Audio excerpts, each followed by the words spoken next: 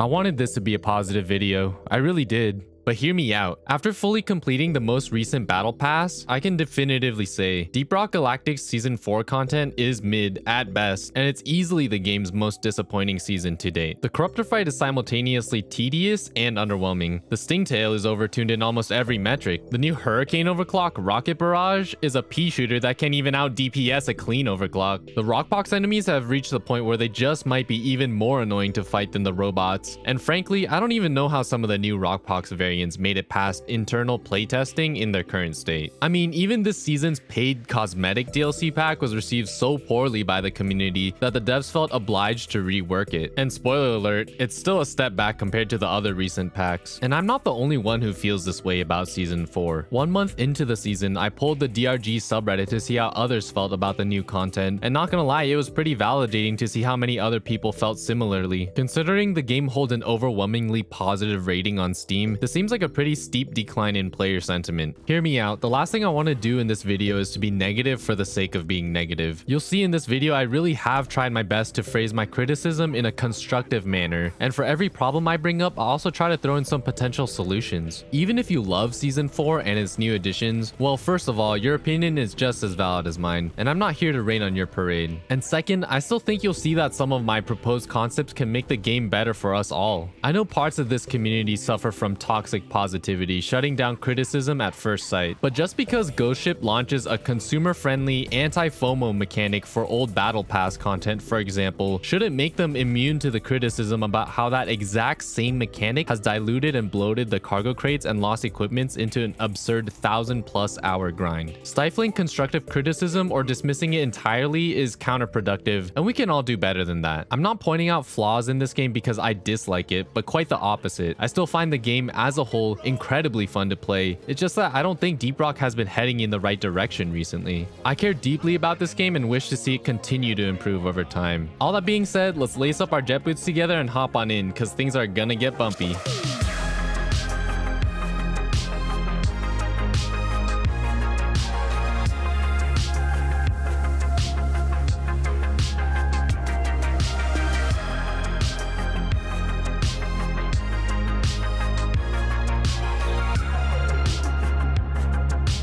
I gotta give credit where credit is due. Season 4 did do some things right. My favorite addition, unironically, is the Jetty Boot arcade machine in the space rig. Maybe it's my nostalgia of having played the OG Flappy Bird, but Jetty Boot and its predecessor both share this addictive simplicity to their game design. You could probably tame a Glyphid with Beastmaster, shove that chunky little iPad in its face, and Steve would beat level 1 before you could even finish fighting a Rockpox corruptor. The point is, Jetty Boot is simple and fun, and chasing a new high score is addictive. And that's all you could really ask for in a minigame that's meant to burn time while you wait for your friends to hop on. I also love how the Jetty Boot high score list acts as an impromptu logbook of the fellow dwarves who have visited each player's space rig. Maybe this is the first step towards having more personalization in the space rig, which I know some players have requested before. If the devs never change a thing about Jetty Boot, I'd still be content. If they do want to iterate on the idea though, I'd love for multiplayer Jetty Boot to be a thing. It could be as simple as strapping some of those iPads to the side of the arcade machine so others could join in on the fun. I just think it'd be neat if you could challenge your friends to a friendly Jetty Boot wager match. Loser has to buy a round of the buff beers for the next mission, you know? Wow. I did click. At least it was a high score. Up next are the actual jet boots themselves. I would say that these are overall a good addition to the game. Cave traversal is one of the biggest hurdles that Greenbeards face, so it's fun to stumble upon the ultimate traversal tool once in a while. That's convenient. My favorite aspect of jet boots is how it synergizes with dash. Whee, dash! The boots allow you to extend dash's speed boost significantly, allowing you to travel across a huge cave in a split second. And pulling off this movement tech while carrying a heavy object is especially satisfying. Ooh, that was sick. I did want to provide some feedback regarding the way jet boots were implemented. Making jet boots a RNG chance encounter to keep their power in check is lazy game design. I'm not saying that jet boots should be more common, but it'd be neat if there was a way to earn them as a reward within a mission, perhaps through the corruptor fight, for example. Also, jet boots don't feel great on higher latency. It's most noticeable if you're good at timing bunny hops. If you have jet boots on, you can literally activate them when grounded if you hit spacebar too soon after landing. And it feels really jarring to hit jet boots for a split second when you're expecting to do a full jump. It's a shame that some core player input and movement mechanics are latency dependent, and I suspect not enough testing is done internally on less than stellar ping. Okay, this next one isn't really a big deal, but I like Jet Boots the tool, and I like Jetty Boot the game. But using a Flappy Bird style game to unlock the boot crate just doesn't really make sense lore-wise, compared to the hacking mini-games for taming patrol bots, router events, and the turret controller and rival presence missions. Again, minor nitpick, but I think it's worth noting. Each season comes with its own completely free performance pass and accompanying cosmetic tree, and it's hard to criticize free content like this. In my opinion, the best things are the infected weapon frameworks found within the cosmetic tree. I think the pulsating rockpox on the weapons is more unique and visually interesting than even the paid decontaminator frameworks, especially in first-person view. I guess you could say that's a win for the players so they don't feel pressured to buy the paid DLC, but it also just doesn't feel great from the perspective of someone who wants to keep supporting the devs by buying each season's DLC. Something I didn't notice until working on this video is that the early tiers of the pass have noticeably more filler items. Tiers 1 through 50 have about half the amount of notable items and twice the amount of filler items compared to tiers 51 through 100. I understand battle passes are intentionally designed to place the more coveted stuff in the later tiers to maximize playtime, but it just seems unnecessary to backload the pass on top of that instead of just distributing the cool items evenly. The next welcome addition to Season 4 is the improved input buffering for semi-auto weapons. Before this update, clicking too fast would lead to some dead inputs, and it was especially noticeable on something like the Hipster M1000 if you had a fast trigger finger. In the past, I always knew Hipster was good, but rarely used it because of this sole issue, and I'm glad that the semi-auto weapons feel better to shoot now. Every season comes with some weapon and overclock balance changes, and I do want to applaud Ghost Ship. They made some good, substantial changes this season. In fact, I think Season 4 would have gotten a much better reception if Ghost Ship made overclocks a primary focus through even more overclock reworks and additions. Because the reality is, we as players have gotten used to getting new equipable gear in all 3 previous seasons, and Season 4 was the first to deviate from this trend. Anyways, here are my thoughts on the most notable overclock reworks. I'm such a bot. I'm such a bot. Double barrel was changed so it actually feels like it's firing both barrels at once, with a further increased emphasis on blast wave damage. I'm not gonna lie, I was skeptical of this rework since I'm someone who almost exclusively uses special powder when I'm rocking the boomstick. But I gave double barrel a spin and it's really fun grouping up hordes of grunts with IFGs or pheromone nades and then instantly clearing them out with a single shot. 2 quick double barrel shots and a few more from your primary weapon will make light work of any Praetorian as well. Oh, okay, that's pretty satisfying though. It is possible to go through ammo pretty fast with double barrel, but it's not as bad as I thought it'd be. The hard part is not overusing it because of how satisfying it is to shoot. Good job, Ghost Ship. All right, this is pretty fun. Double barrel, it might be kind of cracked. Cryo Cannon's snowball projectile now costs less ammo and has a new thaw prevention mechanic. I love the Cryo Cannon and I find the base version more than sufficient, but snowball feels great now. Swarmers. I try snowball on it, it'd be so dumb. It's pretty funny though. Since the overclock comes with an innate loss of 100 ammo already, I think reducing the ammo cost of each snowball from 35 to 25 was definitely the right move. The snowballs themselves are pretty versatile, and I like to think of them like Scout's Cryonade but with a smaller radius. Good against Mactera waves, can flash freeze at range, or quickly burst a dread that's halfway frozen. Oh, what do we have? Oh my god, dude. The freaking plasma burster missile is gonna be kind of cracked. Plasma burster missiles for the Hurricane actually feel good to use now since the missiles won't just randomly die when they hit terrain while circling around an enemy. I haven't used this overclock in a long time due to that reason specifically, so I enjoyed revisiting it because it's quite satisfying seeing your single target damage ramp up to borderline absurd levels. You guys getting bullied right now. I still don't like how this overclock promotes a tunnel vision playstyle where you have to keep your crosshair glued to an enemy, so I don't think I'll be using it very often, but I can see the appeal for sure. Because, oh, watch out though, by the way, you're about to get wrapped up. Ah! That's the only thing is I hate having to keep my cursor on stuff because like there with another gun, yeah. I would have looked up. Drax's shield battery booster now also significantly reduces the delay before your shield starts regenerating, and if you combine it with the related armor mod, this delay gets cut all the way down to just a second or two. Yeah, that delay is pretty nutty. I still think this overclock would feel better if its damage and velocity boosts at full shields instead scaled in proportion with your current shield level. So if you had, say, half shields, you get half of both bonuses. It just doesn't feel great when they get instantly nullified by a single swarmer nip or a teammate's stray bullet. Also, the overclock is still a pain to use in biomes with chip damage features like fungus bogs or magma core, and it's completely invalidated by the shield disruption warning. Season 4 also came with a handful of miscellaneous smaller changes that didn't warrant their own segments, so let's speed through them here. There's now a dedicated button for copy-pasting loadouts. I will always welcome more quality of life additions to the game, and I hope to see more in the future. The non-DLC armors now all have a sleeveless variant. It's nice to have more options since we all know Dwarf Drip is the true endgame, am I right? We got a new track called Journey of the Prospector. It's the final parting gift from Ghost Ship's sound designer before he moved on from the company. Oh hey, it's playing right now.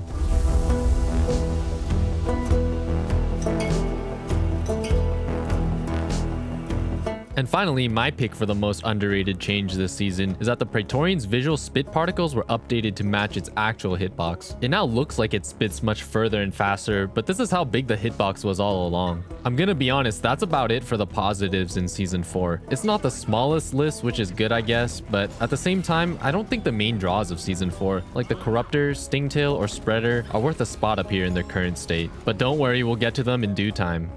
This next section contains all the stuff that I either feel too indifferent or conflicted about to put a definitive good or bad label on. Let's start with the remainder of the weapon and overclock changes. Driller's Subata got some significant reworks to its weapon mods. Notably, the pistol now has a 2-round burst option that can 1-burst grunts to the head, and a new tier 5 neurocorrosive toxic catalyst mod which synergizes with the sludge pump. Was the Subata changed enough for me personally to start using it? Honestly, no. I still think the weapon can't compete against the utility and power of EPC's thin containment field, and it also falls short when compared to the general versatility of the Wave Cooker, which excels at deleting groups of shockers and swarmers, but can also burst down large single targets with temp shock, all while having infinite hit scan range and soft aimbot. I do think it was the right call to try to bring the Subata up instead of dragging the others down by nerfing TCF, for example, which is kept in check by its heavy ammo consumption and relatively steep learning curve to time the shots consistently. Subata's tranquilizer rounds overclock was also updated so it can slow enemies which are immune to stun. This is cool for bulks and oppressors, I guess. Overall, I appreciate the thought and care given to the Subata in Season 4, but I will still almost never use it, cause to me, popping off TCF shots is too satisfying to give up. Next, many a gunner main's favorite overclock, neurotoxin payload, kinda got nerfed. It now has an ammo and AoE penalty, but the overclock's downside of lower direct damage was completely removed. I'm not really sure the point of these changes since it just seems like a mild nerf combined with a mild buff, resulting in a power level that's about the same as before. I guess the intention was to slightly nudge more players to use Carpet Bomber instead, which was buffed to synergize multiplicatively instead of additively with the AoE weapon mods. And finally, the one new overclock we got this season, Hurricane's Rocket Barrage. Alright, on two Praetorians. Let's go.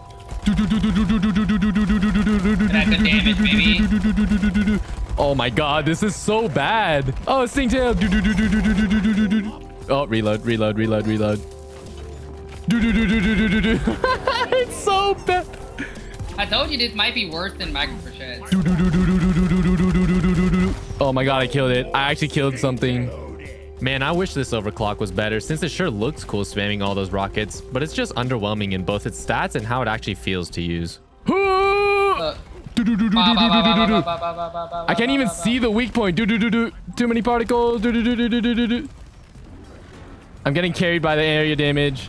Can someone at Ghost Ship explain why Rocket Barrage is outclassed in DPS, damage per mag, and total damage when compared to the clean, overtuned feed mechanism? Furthermore, you completely lose missile guidance with Rocket Barrage, thus tanking your accuracy and DPS even more when engaging enemies outside of anything further than point-blank range. Dude, I can't believe I'm missing on grunts that are like right next to me. It's crazy. Literally, the only upside I can think of for Rocket Barrage is that you're proccing tier 5 stun more consistently due to its increased fire rate. But like, most enemies are gonna be dead already if you just picked any other Hurricane overclock. Oh my god, look how good I am at proccing stun. That's what this game is all about. Why kill enemies when you can just proc stun on them, right? I was pretty surprised that Rocket Barrage didn't come with at least a mag size increase. It makes tier 3A, which doubles your mag size to 72, basically a must-pick mod, unless you want to spend almost half your time reloading the weapon. This got me thinking about how none of the Hurricane overclocks affect its mag size, which seems kind of weird. If the devs don't want to change Rocket Barrage's damage numbers, they should at least look at improving its projectile velocity so it's more usable at range. And I think it's a shame the overclock doesn't have any unique mechanics like an accelerating fire rate the longer you hold the trigger, which would have given the overclock a more distinct identity, because currently it's just another unstable pea shooter overclock in the vein of mini shells or micro flechettes. Yo, I was gonna ask you, do you want to do a randoweisser mission? A randoweisser? Yeah. Oh, I'm gonna forget about that being in the game. Dude, that's so funny. I never used the randoweisser, and it's a shame because it's this close to being something that I would enjoy. Let's first evaluate the beer in its current state though. I don't necessarily dislike the randoweisser, but I just have no incentive to use it. When the only endgame the vanilla game offers past Has5 is refining your playstyle to become more efficient while blue rank grinding, why would I actively use a non-theory crafted and non-synergistic build other than for the memes? I have 2 ammo mods on compact rounds, which already gives me more ammo. Oh, no. Okay, I got 0 damage EM refire, and I got 0 damage PGL. Oh, God. 99% of the time that I'm playing, my friends or I are hosting Has5 pub lobbies focused on getting missions done quick, and in the time it's taken to finish the battle pass, I haven't seen any random teammates order the drink either. I get that this playstyle isn't for everyone and it's fun to mess around once in a while. At the same time, playing with a randomized build is probably just gonna sour your opinion on weapons or overclocks that you haven't used before. You'd probably think hyperprop is dog water if it gave you the area damage mods with it. Oh, I don't have Born Ready. Oh, I have to reload the PGL. Using a new overclock can already be a challenge in itself as you're getting used to its quirks, so piling unoptimal mods and doubling that with your other weapon just really doesn't seem that fun to me, and I really don't think Greenbeard me would have felt differently. It felt weird of not running dash on Gunner. Yeah, and on NG. What I have? Berserker and Shield Link. Oh, God. Instead, I really wish Ghost Ship collected analytics on the popular mod choices for each overclock, so then randoweisser could randomly roll your weapons and their overclocks, but also give you a logical set of mods to complete the build. If randoweisser worked this way, the beer could even function as a subtle in-game learning tool for Greenbeards, while retaining its fun mystery factor. How am I supposed to kill an oppressor? My PGL is not going to do anything. This is not doing anything because I have like no damage on EM refire. Oh my God. I also think randoweisser would have been even more fun for Greenbeards if the beer could pull random overclocks from the entire pool instead of just the ones you already own. We all know how bad the overclock grind is, and the randoweisser could have acted as this fun little teaser for what lies ahead. What's the harm in letting players sample some cool overclocks that they don't have access to yet? And given the beer's high material cost of 10 starch nuts, it's not like players would be able to exploit this mechanic even if they tried. Oh, let me berserk this fool. Yeah, you should do that actually, just bully him. Yeah, see? Just soloed. Oh my God.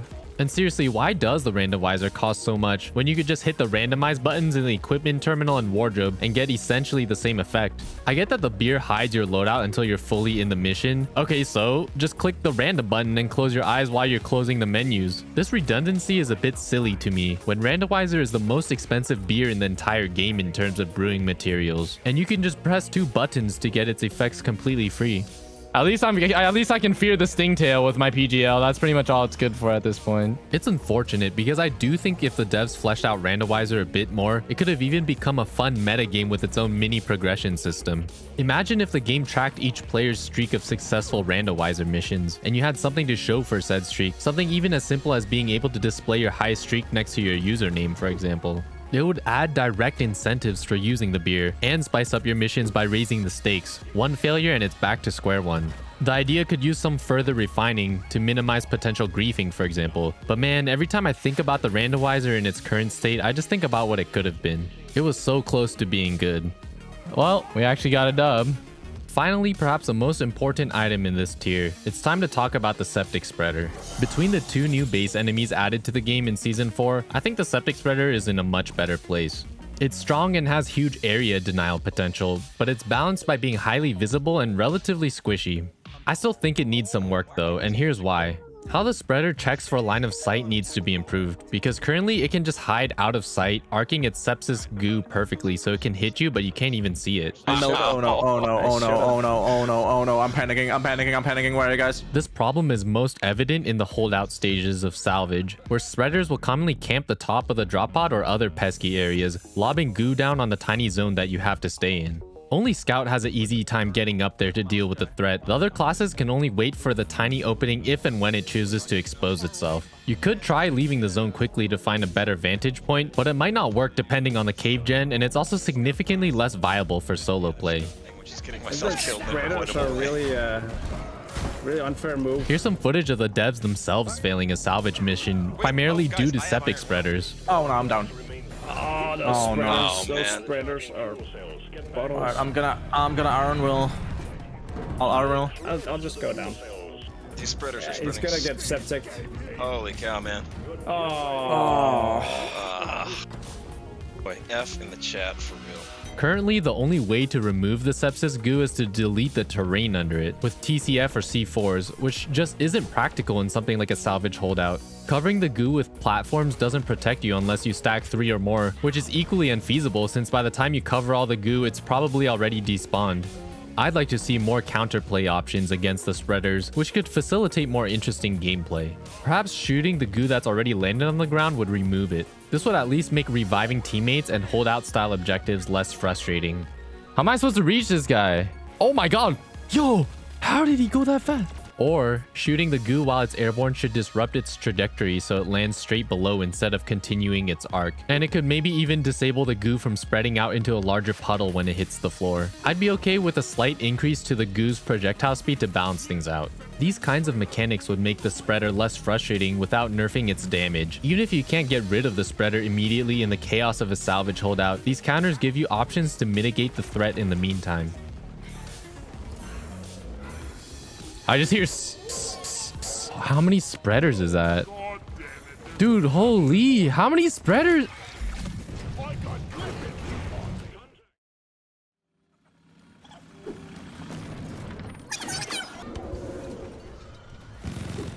Alright team, you're going after eggs this time. Alien eggs. Can't miss them, they're big and they glow. Get the eggs to Storm and Molly and get back alive. Well, we finally made it to the juicy stuff. Speaking frankly, I suspect a lot of the following criticism won't resonate if you primarily play at lower hazard levels. If you enjoy fighting the corruptor and you think the stingtail is balanced on Haz 3, honestly I'm happy for you and your opinion is valid. You're allowed to enjoy the game. But you simply won't see or feel game design imbalances as much when everything hits for a wet noodle and dies when you so much as sneeze at it. Getting incapacitated when your rockpox meter fills up isn't as punishing when there's fewer enemies surrounding you. Fall damage from an unlucky stingtail grab doesn't matter as much when you can just walk it off. You'll probably never have to deal with the annoyance of fighting an ambient wave when engaging with a corruptor on Haz 3, since these waves are spaced much further apart in lower Haz levels, and even if you do, it's what, like 4 grunts? I want to be clear, I'm not saying all this to belittle players who choose to play on lower Haz levels, but to provide them with important context that affects all the upcoming feedback. Chances are, the more you play the game, the more you'll end up bumping into the same issues I have, and the more you'll agree with my criticism. This game should feel like a fair challenge no matter what hazard level you're playing on, so I'm gonna point out the imbalances where I see them. And again, I'm not bringing up all this stuff because I'm a hater, but because Ghost Ship actively welcomes player feedback and I want Deep Rock to change for the better. So keep that in mind and let's all try to be civil in the comments, okay? Speaking plainly, it's sad that the Corruptor, Season 4's biggest draw and most notable addition, lands all the way down here in the needs work section. I get that this is a subjective ranking and I'm not immune to personal bias, but I'm not the only one who feels this way. In my Reddit poll, the top voted comment even stated that Herald straight up isn't fun to fight. Another reference point is that in past seasons, newer players who joined my lobby were excited to engage in the seasonal mechanics. In Season 4, I've almost exclusively encountered people disliking the Corruptor fight, and even the Greenbeards are occasionally choosing to skip it. I've thought a lot about how the Corruptor is designed, and if I'm gonna be honest, the only good thing about it is that you're not forced to fight it if you don't want to. You have to intentionally start the fight by first calling in the cleaning supplies, and it's very hard if not outright impossible to accidentally aggro it. Guess they learned something from the Prospector. Oh, I forgot. Okay then, what makes the Corruptor so unfun? First, it's tedious to fight. Constantly juggling the lithofoamer and vacuum is kinda tolerable when I'm just dealing with the contagion spikes, but it's become a huge source of friction that's reached a breaking point now that the tools have to be used in combat on a moving enemy. Oh, cool. Where did my tool go? It literally just dropped down there. Even something as basic and fun as cave traversal feels like a chore when you have to lug these tools up and down the caves with you. The whole litho tool system desperately needs an overhaul so it doesn't feel like such a hassle. Ideally, players would be able to retain possession of a tool even if they switch off of it, and a new keybind could be added so players could switch back to the tool at any time. I know this would take more work to implement than the current band-aid solution of adding the bright floating icons to the drop tools, but a rework would be a massive quality of life increase for both the Corruptor fight and the contagion spikes. To make matters worse, the corruptor prefers running away from the dwarves after it's been aggroed. This completely invalidates the core Deep Rock tenet of manipulating the caves to work in your favor during combat. For example, a common strategy when fighting dreads is to clear out the spawn room with C4s and to plat over the drop pod divot so that your team has clear lines of sight during the whole fight. This idea seems doubly important for a fight like the corruptor, since it's also capable of manipulating the terrain around you. But terraform all you want, it'll just zoom away to some less ideal spot. What? Where is it floating? This is so dumb. What?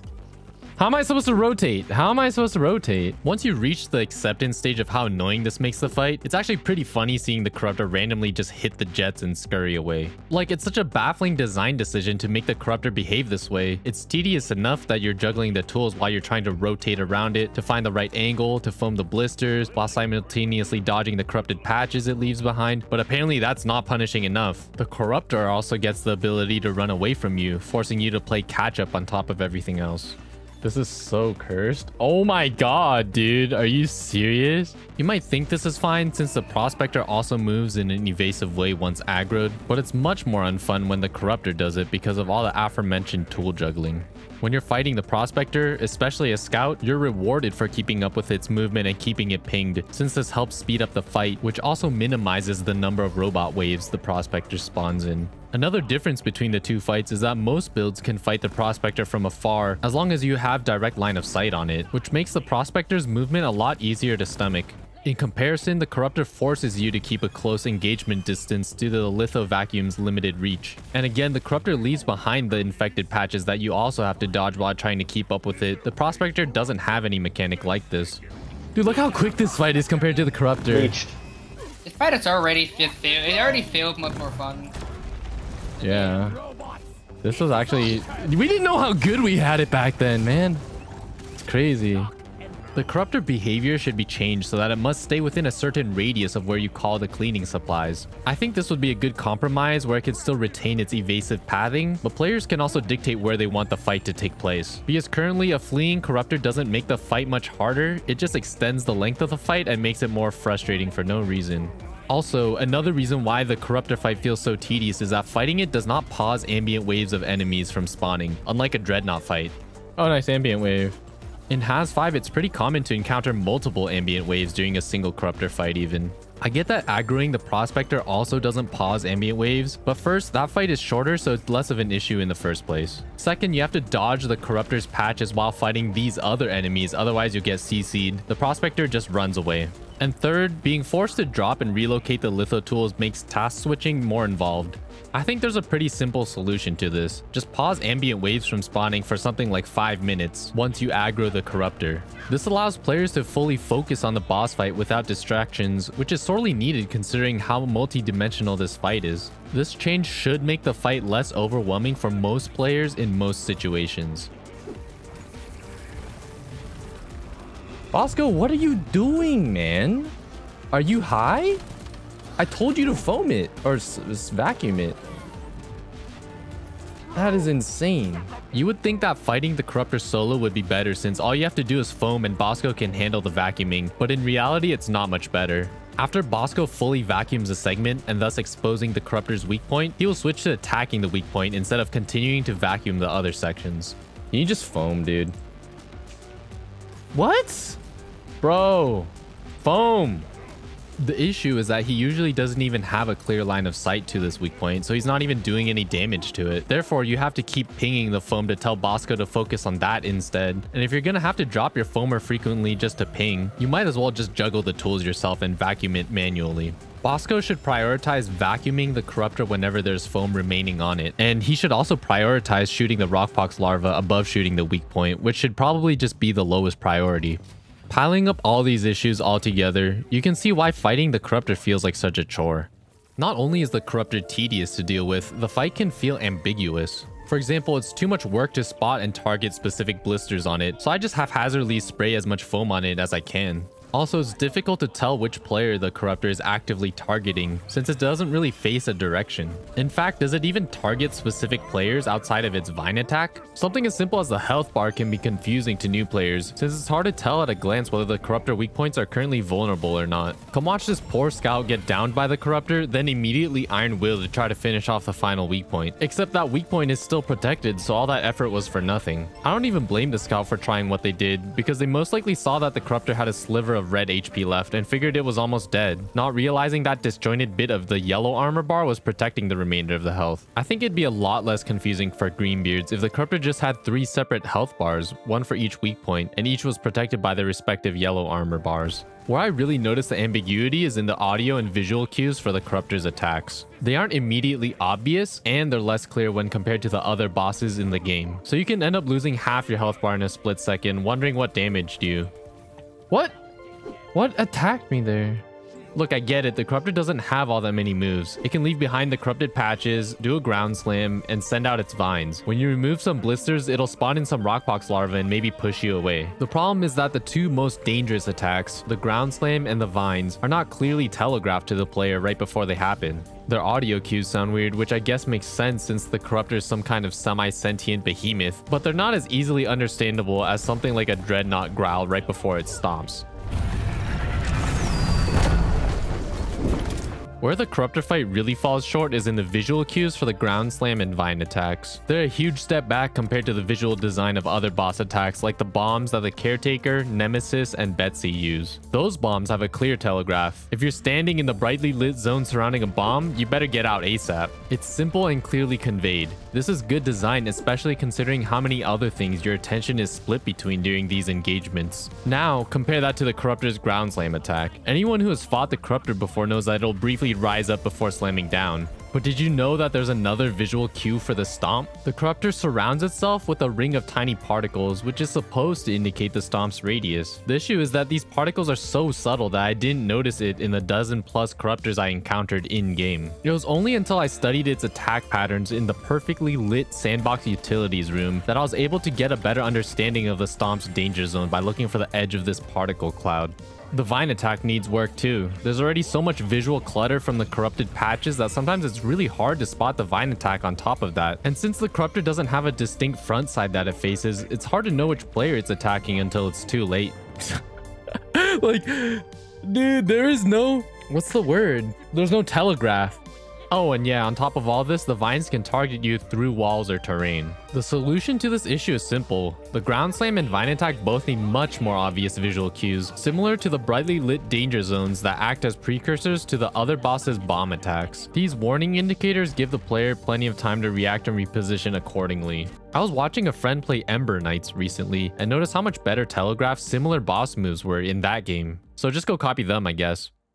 Another issue with the corruptor is that even if you ignore all the previous criticism, the fight still ends up feeling pretty underwhelming. First, the blue weak points are extremely squishy, yet also take damage in a strange way that I've never seen before in this game. Take this clip for example, where I shoot 4 hipster M1000 shots at the final weak point. Why does the first shot deal a few pixels worth of damage, the second and third shot deals 0 damage, and the 4th shot instantly melts the rest of the health bar? And why does only the first shot have a hit marker? I don't know how the game calculates damage dealt to these weak points, because it's illogical and unlike any other enemy in the game. It's also jarring seeing how long it takes to whittle down the yellow armor bars using the litho tools, only to then see the huge red health bar almost instantly disappear in huge chunks. The rewards for conquering the corruptor are also underwhelming. It always drops 3 plague hearts, when the easier, safer, and less frustrating large meteor event has a chance to drop 4. The corruptor at least needs to drop more plague hearts. Ideally, its rewards should be reworked so it's still worth engaging with it after players are done with the battle pass and after season 4 ends, but I'm well aware this would take more dev time to implement. Also, remember how Ghost Ship marketed the corruptor leading up to season 4, with it towering over the dwarves? Well, it's way smaller in-game to the point where the marketing feels borderline misleading. Oh, and guess what the odds are of actually getting jet boots and the corruptor in the same mission so you can fly around it like in the promotional artwork? The raw probability is between 1 to 2% chance per mission, but even lower than that for the average player since the corruptor can't even spawn in lithophage warning missions, which most players prioritize nowadays for script challenges. Why not just make it so engaging with the corruptor guarantees jet boots? This would minimize the annoyance of managing the litho tools while traversing the caves, and empower players by providing more counterplay to the corrupted patch and vine attacks. Perhaps when you strip the outer layer of armor completely, thus completing the first phase, then the corruptor lets out some kind of sonar roar, and lore-wise it allows the dwarves to detect a hidden mini cave nearby with jet boots, similar to how scanning a lost helmet allows the dwarves to locate the lost equipment. If jet boots are spawned in this way, it adds flavor to the different phases of the fight, and it gives additional rewards to the players for engaging with the corruptor. The design I propose isn't easily exploitable either, where someone could just get the jet boots from the corruptor fight and then skip it, because if you've already stripped off half of the armor, you might as well just finish off the whole fight.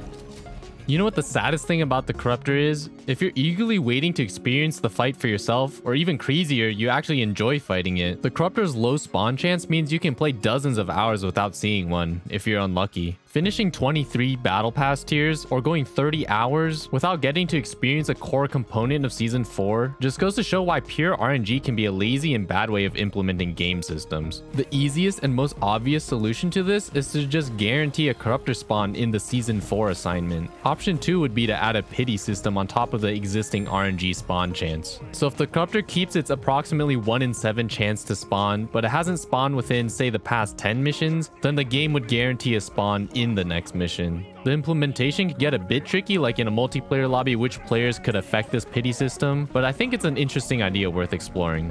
Option 3 is to just make the corruptor target farmable. Lore-wise, it just makes sense that the corruptor would appear more often in the rockpox biomes. Perhaps the spawn chance could be boosted to 20% or even higher in these zones, and slightly reduced in the others, thus satisfying both camps of players who want to seek out or avoid the corruptor. Okay, I've ranted enough about this guy. Let's speed through the rest of the issues I've noticed. Pinging the foam on the corruptor doesn't highlight the boss. You have to aim at an unfoamed part of it to get the outline to show up. I can't even keep this guy pinged. That's so dumb.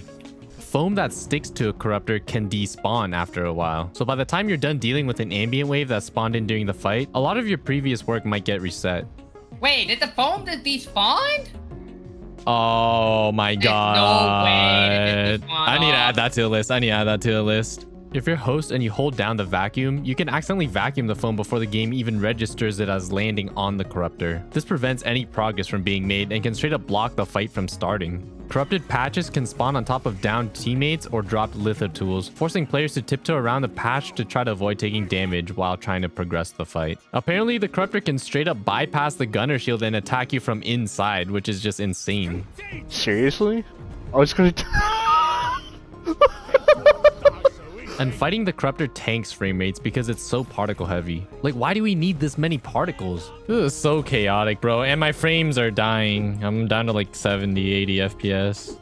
So yeah, adding all of this up, and the corruptor fight is officially season 4's biggest disappointment. It really is a shame because I can appreciate how much dev time and effort goes into creating content like this, but I agree, it just straight up isn't fun in its current state. I hope changes can come soon enough in the season while the corruptor is still relevant content. Otherwise, it'll end up in the same situation as the lithophage outbreak warning, in which players just begrudgingly interact with the content or straight up despise it. Look, when posts like this make it up to the top spot on the Deep Rock subreddit, I think we can all agree that the contagion spikes could use some touch-ups as well. Regardless of how you feel about the warning, it's disappointing to be rewarded the same 50% hazard bonus, regardless of whether your mission has 1, 2, or 3 spikes. I feel like just this alone already primes players to dislike the warning, since rolling a mission with a max 3 spikes kind of just feels like a punishment. And sorry to burst your bubble, but that 50% hazard bonus isn't even as good as you probably think it is. It's not giving you 50% more XP than an identical mission without the warning, because the game is tacking on that 50% number onto some existing multiplier. Let's use a quote-unquote average mission that's has 4, medium complexity and length, which would have an innate hazard bonus of 120% already.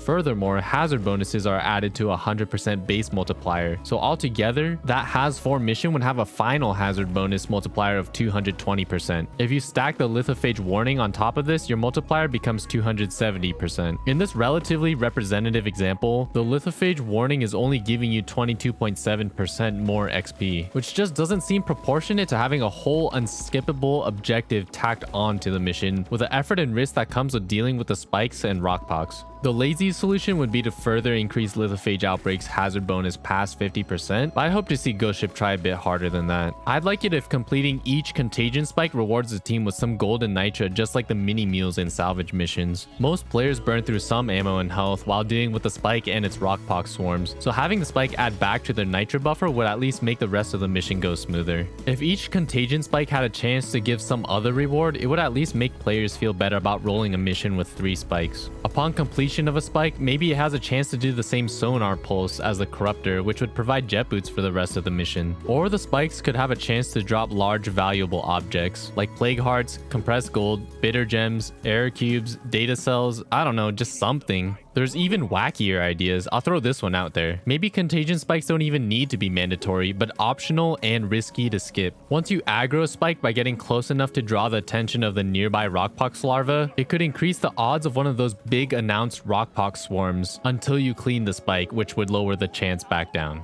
Rockpox, swarm of infected almost on you. Get ready. Choosing between conquering and skipping a spike becomes an interesting gameplay decision, since you now have the option to take a calculated risk. Get lucky and you can get your mission done quickly and smoothly, but there's always a chance a mighty rockpox wave could jeopardize the whole run. Is this the smallest spike of all time? Yeah. Whoa! Nice. Blessed spike. This is probably the best part of season 5, is this goated spike. They did the best part of season 4 and season 3. Oh yeah, season 4. After over half a year of cleaning contagion spikes, I've noticed a meta has emerged where teams will foam the entire spike, then try to vacuum it all in one go, as fast as possible. I think there's 2 reasons for this. Reason 1 is that multitasking between cleaning and combat is so tedious because of the tools, and there's no need for all that if you can just clean the spikes in one go. Alright, that was the quickest I've ever seen. Yeah, that was life. crazy. I also wish the litho tools were slightly more effective against the rockpox enemies. The tools don't need to cause damage, but simply buy you some more time so you can try to squeeze out the last of the cleaning before switching to fighting. Currently, the lithoformer can fear the rockpox, but it just wasn't implemented that well. I mean, it's pretty inconsistent. You can fear the rockpox grunt, praetorian, and spitter, but not the rockpox exploder, even though normal exploders are fearable. Wow. They forgot to make this guy fearable. You can't fear regular bombers or breeders, so I guess it's fair that it doesn't work on the rockpox variants. Okay, so out of the 2 litho tools, only one of them can do anything to the rockpox enemies, and furthermore, it only works on only 3 out of the 6 rockpox variants. I'm also pretty sure this lithoformer fear mechanic was stealth added to the game, since I distinctly remember trying to foam the rockpox enemies when they were introduced at the start of season 3, as did the rest of the community, I'm sure, and it didn't do much of anything, and I don't recall seeing anyone else discussing this either. Furthermore, searching the patch note history for lithofoam shows no mention of this mechanic. I didn't even know about it until one of the devs randomly mentioned it in a dev stream a few weeks ago. Yo, I have a question for you, actually. Did you know shooting the lithofoamers actually has an effect on the rockpox? What exactly does it do? Okay, good. I'm not the only one, but it fears them. What? I know. That's so dumb. Instead of the inconsistent fearing that we have now, maybe foaming the bugs can cause them to be distracted, forcing them to shake off the foam before they can continue to pursue you. Or foaming the floor could grant you a buffer by slowing down the rockpox when they step in it. Maybe there could be a funny little slipping animation where they're sliding all over the foam. The lithovac could help out too by sucking up the gas surrounding the spikes and left behind by rockpox enemies, thus helping to slow down the rate at which your rockpox meter fills up. This leads us into the second reason for the all-in-one go meta for dealing with the spikes, which is the fact that just existing in close proximity to rockpox enemies is so punishing.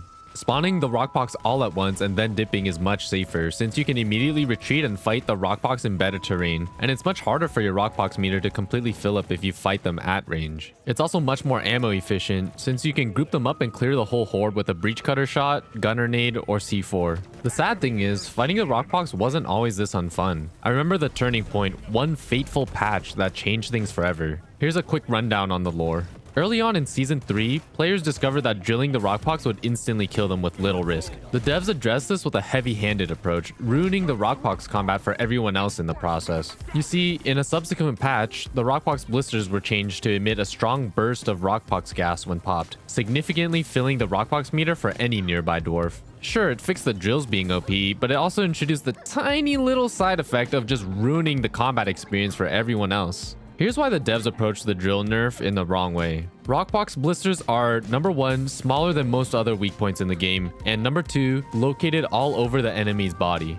These two design decisions encourage and reward a player for fighting up close. I know I'm stating the obvious here, but smaller targets are easier to hit the closer you are, and you can rotate to a weak point at the back of an enemy quicker if you're closer to said enemy. With this nerf, however, suddenly the rockpox enemy design is signaling to the player two conflicting strategies. Come close to hit the weak points with accuracy, but stay away so your meter doesn't fill up. In my opinion, this is one of the core reasons why fighting rockpox nowadays feels so unfun. I don't even think it would have been hard to nerf the drills in a more appropriate manner. Just make it so that if the blisters are popped via melee damage, then they'll emit the gas like they currently do. Otherwise, they don't emit any rockpox gas. This way, players wouldn't feel pigeonholed into the retreat-only strategy when fighting the rockpox, which is basically the only strategy we currently have. I'm no game designer, but funneling players into a single viable playstyle just doesn't seem like good balancing.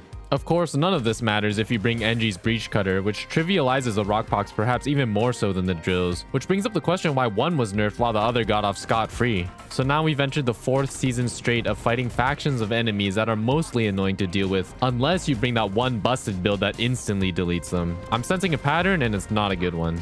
Coming into Season 4, I think a lot of us were looking forward to seeing how Ghost Ship would improve the rockpox experience, but it seems like it's gone the other way. Oh my god, this is so unfun. This is so unfun. This is so unfun. Bosco, can you do something? Can you do something for me? Why did the devs feel the need to, for example, make the contagion spikes even harder? Were the spikes not challenging enough already? And why are the new Season 4 rockpox variants even more annoying to deal with? Like seriously, I don't know how some of the new rockpox enemies made it out of internal playtesting in their current state. Here, let's compare the Rockpox Goo Bomber to the standard variant. The normal Goo Bomber has two huge glowing weak points at the bottom. This makes sense for a flying enemy that randomly paths near you. The weak points are almost always accessible from any angle and easy to hit regardless of what weapon you're using. The Rockpox variant, however, has 3 tiny blisters that can spawn anywhere but on the sacks. The sacks can be popped, but it barely even does any damage to the creature. So the blisters that you actually need to target are higher up on an enemy that is already, by design, flying above you. And because of its random pathing, oftentimes the blisters are hidden on the opposite side relative to you. In a vacuum, it may seem simple enough to just move over and shoot it from the other side, but in the context of a real mission, you're also fighting a whole horde of other rockpox enemies, which are also denying which areas you can stay in, or you might be facing some wonky cave gen making it impossible to reposition. If you're not convinced, here's some footage of the devs themselves literally struggling to kill a rockpox goo bomber, then eventually giving up and letting their teammates handle it. I guess that's always a viable strategy, just let someone else deal with the issue.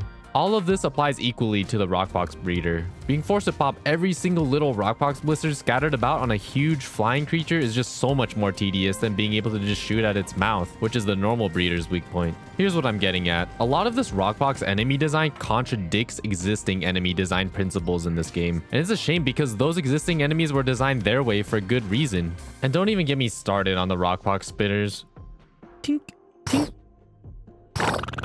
Ah, the rockpox got me.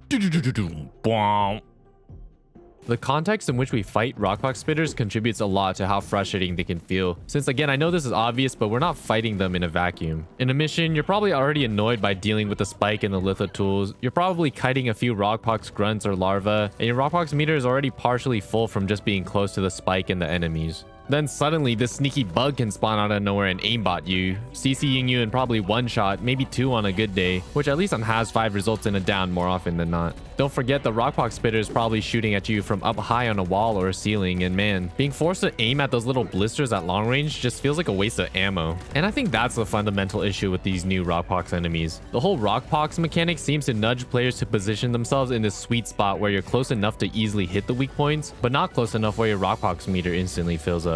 This is doable for grunts and praetorians, but you have much less control over the engagement distance between you and a spitter or a goo bomber or breeder. I mean, these are all inherently ranged enemies. I'd like to see rockpox enemies be slightly easier to kill if you're not able to hit all the blisters. For enemies with 3 blisters like grunts, acid spitters, and goo bombers, make it so popping 2 will kill them. For tankier enemies with more blisters like praetorians and breeders, make it even more forgiving, but within reason of course. Alternatively, make a rockpox enemy take more base damage anywhere on the body, the fewer blisters it has remaining. This retains the intended rockpox playstyle of prioritizing blisters, but makes combat more forgiving instead of being forced to play ring around the rosy with the praetorian just trying to look for the last one. Rockpox also just have some other weird quirks that aren't congruent with the rest of the game's design.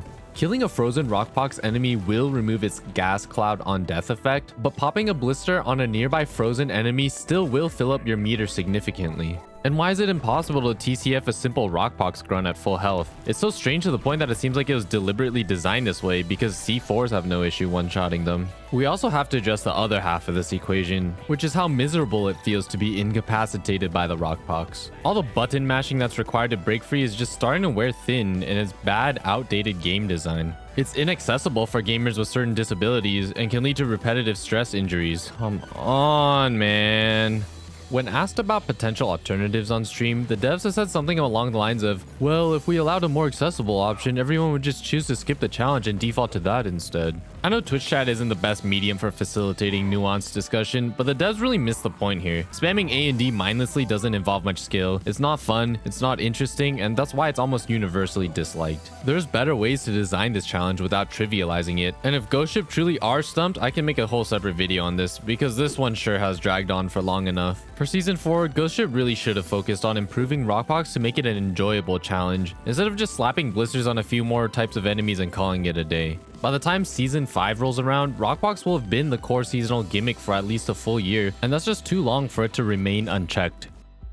Throughout Deep Rock's lifecycle, the Ghost Ship devs have been very intentional about not introducing player power creep as the game has matured. The new weapons introduced in Season 1 and 2 are well balanced when compared to their direct counterparts, for example. And even recent balance changes like the reworked double barrel overclock are interesting without necessarily being best in slot picks. So tell me, why did the devs throw this philosophy completely out the window when it comes to stingtail balance? You could make the argument that the stingtail is overtuned in every single metric possible, and you know what? I will make that argument, so here we go.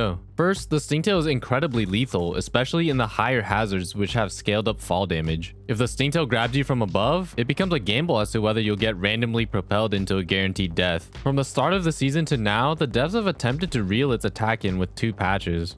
First, they modified the stingtail AI so it can't grab you if it's more than 10 meters above you. This was a pretty pathetic band-aid solution, to be frank, because after that patch, the stingtail could still yeet you into oblivion.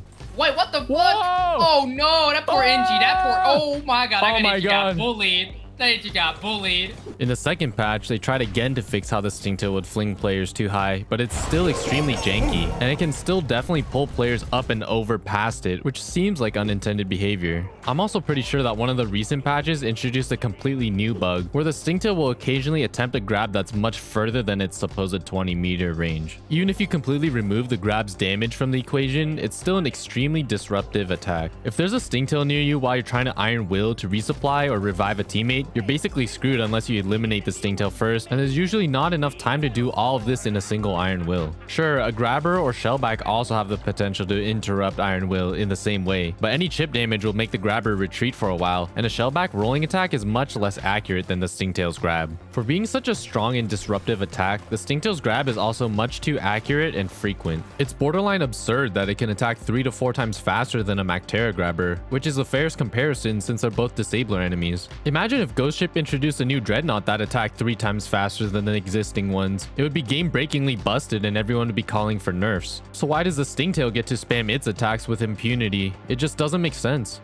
Because of the stingtail grab's accuracy and speed, it doesn't seem like there's a consistent way to dodge the attack. And if there is, it's unintuitive and poorly conveyed to the player compared to even something like the tri-jaw attack. Sure, I could boot up sandbox utilities to study how the grab works if I really wanted to, but isn't the fact that I have to do that in itself a failure in game design? I've also seen some buggy grabs where players, regardless of whether they're host or client, can get grabbed around corners. The grab can also clip you into the terrain. In this example, I'm stuck until I power attack myself out.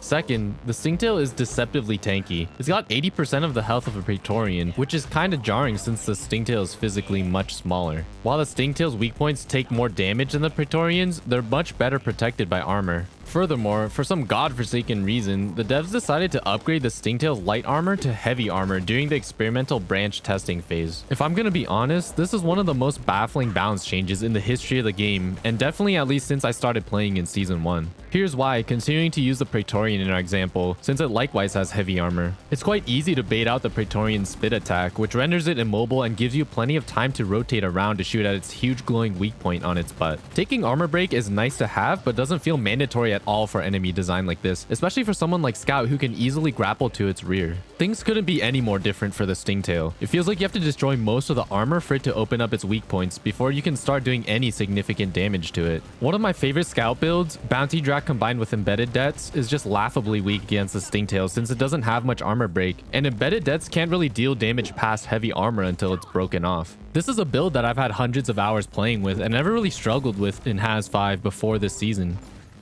Third, the Stingtail is a sneaky little bastard which just makes fighting it pretty frustrating at times. In a game where darkness is 1/3 of the tagline and a primary source of difficulty, high priority targets are balanced by being easy to spot with glowing weak points or bright colored skin. The new septic spreader is a great example of this design philosophy. In comparison, the Stingtail is much harder to spot in a crowd or in suboptimal lighting. Also, why does the most disruptive and highest priority enemy in the game have a calming baby blue colored weak point? This color doesn't really scream "focus on me" in all caps like it should. Also, I don't know if it's just me, but I find the directionality of the Stingtail's audio cues significantly harder to discern. Whenever I hear a grabber screech, it's clear enough which direction I can expect it to come from. And even if I do get caught off guard, I have the option to counter it with Heightened Senses passive warning overlay and active release. The Stingtail's warning sound gets lost in the audio mix easily, and the creature itself is fully immune to Heightened Senses, unlike the other disablers in the game such as grabbers, leeches, and Nayaka trawlers. Regardless of whether you think Heightened Senses should counter the Stingtail, I do think it's important to note that the perk can act as an accessibility feature for hearing impaired players who now have it even worse because of the Stingtail's immunity to it. Also, the Stingtail's audio cue will sometimes straight up not play. It seems to happen the most often when there's multiple of them. Yo, that Stingtail didn't even make a sound! No, dude, it didn't even make a sound again! When you start analyzing the creatures of Deep Rock and break them down into specific stats, Pokemon style, you're left with the inevitable conclusion that the Stingtail is in a league of its own. It has far too many strengths and not enough weaknesses, and there's not many counters to the Stingtail besides the run-of-the-mill status effects like Stun, Fear, and Freeze. Once grabbed, only Scout has a reliable way of escaping with their grapple. NG's Plats can protect you from fall damage, but it's not the most reliable. And good luck if you're Gunner or Driller. Even worse, in Season 4's Experimental Branch's final patch, the devs further nerfed any potential counterplay by completely disabling any air control the player has over their dwarf after being grabbed by the Stingtail. I can't help but feel like a change like that is just unnecessarily punishing on top of everything else the Stingtail can do. So yeah, the Stingtail is not in great shape right now, even after multiple patches that have attempted to reel it in, which is a shame because I think it's a unique concept for an enemy. It just wasn't executed all that well. Here's a few ideas as to how it could be improved. No more Stingtail! The most elegant solution that I could think of, which would solve many of the Stingtail's pain points, would be to make the tip of its tail a glowing weak point that's always accessible. This would improve Stingtail visibility and also effectively make the Stingtail less tanky, since you would have immediate access to weak point damage instead of being forced to shred its heavy armor first. When the Stingtail starts to telegraph its grab, the whole tail should start glowing as well, giving players a clear visual indicator that the attack is about to happen. The tail's grab wind-up animation could be improved so it's easier to spot in the midst of a crowd of enemies. If the tail shoots upwards before grabbing, it'd command more visual attention, and lore-wise, it's like the tail needs a better vantage point to scope out which dwarf to grab. Furthermore, this grab should be interruptible. If you shoot the tail weak point anytime between the windup and before you're grabbed, it should stagger the Stingtail, canceling the grab and delaying its next attack. You might realize these suggestions basically make the Stingtail behave like the Mectera grabber, and that's exactly the point. They're both disabler type creatures, and the Stingtail sorely needs more of these counterplay interactions so players have more options than to just drop everything and deal with it right now because it's so busted OP. If Ghost Ship wants to polish the Stingtail up more and add further depth to the combat, it'd be cool if its tail was breakable after enough damage is dealt to it, leaving the Stingtail only able to perform its melee horn attack. This would follow existing enemy designs such as the Goo Bomber. Pop its sacks and it can't lay down goo anymore, just its weak projectile attack. To fix the cheesy one-shot fall damage moments, which definitely still do happen after the patches, I think the best solution would be to implement some sort of fall damage cap after a player has been grabbed by a Stingtail. This fall damage cap could be based on the revive health at each Has level, and essentially guarantee the player that they can never dip below this health value due to fall damage from a Stingtail. I can't stress how much less frustrating it is to get chunked down to 15 health and being able to walk away instead of taking a full down. And I think this approach would work better than what the devs have attempted so far in the patches. Between the Stingtail's armor and health, I think at least one of them needs to be nerfed. I think a good first step would be to just revert its armor back to light armor like how it was at the start of the experimental branch. This would make its time to kill more consistent and less dependent on armor break mods or weapons that just straight up bypass armor like Breach Cutter. And this might just be my opinion, but I do think the Stingtail could use a small reduction in health. It just doesn't make sense that it's 80% as tanky as a Praetorian given its much smaller size. A Stingtail having 65% of a Praetorian's HP would make more sense and bring it closer to the Mactera Grabber's health value. This is about a 20% decrease in health, which is significant but not drastic. I would also revert the patch that removed player control when they're in the air, and reduce the spawn chance of another Stingtail if there's already one on the map. Multiple Stingtails synergize and become exponentially more annoying, and it also bugs out their audio cues. Look how annoying 2 Stingtails is. Oh yeah, see, that guy didn't make the sound.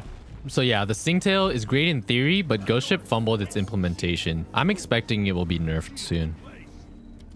Mr. Stingtail, why are you my shield? Oh my god, he just wants to be friends. Stingtail Steve won. Altogether, Season 4 missed its mark for me on a fundamental game design level. In gaming, there's an important distinction between a fun challenge and a frustrating challenge, and the difference is usually what kinds of tools players are given to conquer said challenge. Is the game imposing its will on you, or are you able to finesse your way out of a sticky situation? Between the rockpox and Stingtail and the lack of player counterplay regarding the two, I've had more time to take a guaranteed down type of moments in Season 4 than the previous 3 seasons combined. This isn't good game design. It doesn't facilitate engaging gameplay. It's just plain unfun. But still, as a staunch Ghost Ship supporter and someone who owns every single paid DLC pack, it really is disappointing how plain the Decontaminator DLC looks. And yes, this is after accounting for the minor improvements the devs made in response to all the negative sentiment the DLC received when it was teased. I want to commend the devs for attempting to make things right, but at the same time, I think it's fair to point out that the pack as a whole is still a step back from the Rival Tech DLC, which is the fairest comparison since it's the other most recent $8 weapon DLC pack. If you were to ask me what the coolest things about the Decontaminator weapons were, I would say it's the tubing and the vials. They're the framework's most distinct visual features and have the most potential to give the weapons a unique look and a distinct silhouette. So tell me, why did Ghost Ship put the majority of the tubing and vials on the right side of the weapons, facing away from the players when viewed in first-person perspective? This is a genuine question because it's such a baffling decision to put all the cool stuff out of view. I'm pretty sure that design decision is a main reason why there was so much initial backlash regarding the DLC pack. A lot of the small weapons were placed with their left side facing up in the initial teaser screenshots. And remember, this is the same side that we view in-game in first-person view. In the reworked DLC update post, the devs flipped a lot of the models in the updated screenshots, essentially confirming, oh, the cool part is the side that you won't see in-game. Wait, why does my EPC look so boring? I can't even tell if I have anything on.